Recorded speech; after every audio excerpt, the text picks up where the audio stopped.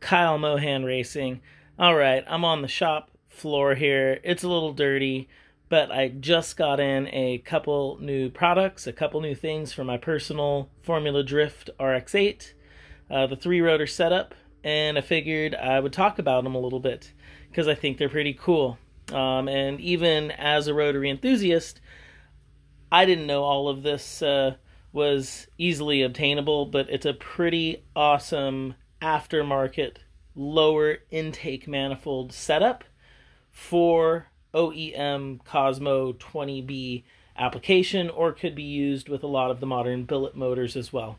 And this is why it's cool. This is why I got it. This is why I like it. So I needed more fuel delivery, and one way to do that is add injectors. And we also were looking at our overall airflow. The OEM intake manifold wasn't perfectly equal length, and I was considering sending it out to extrude hone or doing some personal porting on it to open it up a little bit more. And it's kind of ugly. So like on the MX-5, the OEM intake manifold, we shaved off a lot of the external ports, passages, bungs, cleaned it up, and did a lot of porting work to it. When we built the RX-8, I guess we were just in a little bit more of a rush, and I didn't have time to do all of that porting and that cleanup. But as it turns out, and this has actually been available for a long time, they're just kind of rare. Excessive Engineering, a company, I don't even know where they're based out of, casts these lower intake manifolds that are nicely shaped, equal length, very nice distribution for your air, and they bolt up to an OEM Cosmo 20B intake manifold upper half, and obviously on the lower end to the motor. Pretty nice piece. The casting is, I'd say, at least OEM quality. I did do some cleanup porting on it, and just so everybody knows, the intake to engine side was actually a little small. I think they based it off of FD3S runners, which I guess does then lend itself to diverse applications. But in my case, we use the Cosmo ports, taller port configuration. So I did some quick porting and opened those up. So I was able to get the same airflow, essentially, that we were getting on the bottom half as the OEM. But the main reason I got it, aside from the fact that on the main runner side we're a little bigger, a little more equal, is the two biggest reasons is the equal length runners and the additional fuel distribution, because now you have 6 injector ports with a total of 9 when you add your primaries in, versus the OEM, which only had 3 injector ports on the secondary and 3 on the engine in your primary application, so it gave you 6. So now we're able to add 3 more injectors and optimize our fuel flow for the capacity and the horsepower we need, but also optimize the atomization, because fuel injectors do operate in optimal ranges, and you can be too big or too small in either direction.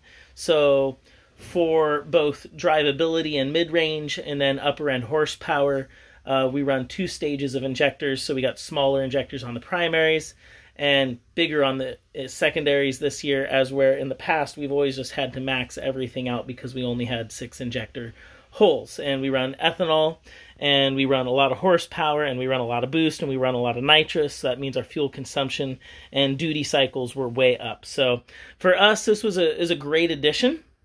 And then, obviously, fuel rails are a thing, and I think you may have seen that sitting there. I wasn't even exactly sure how we were going to set up a fuel rail, but I knew I wanted to find one of these lower intake manifolds for all those stated reasons. And luckily enough, Radium, who I love, they just make amazing parts, happened to already make an aftermarket fuel rail for this aftermarket 3-rotor manifold. So really cool that a company like Radium not only makes components for the OEM manifold application in rotaries, but they even make a fuel rail for aftermarket intake manifold applications. And I would still consider the 20B engine rare, and then this intake manifold combination even rarer. So just kudos to Radium for having diverse applications available. And I'm really excited to be getting this whole setup in the car. I think this will help with our tuning, being that it's equal length.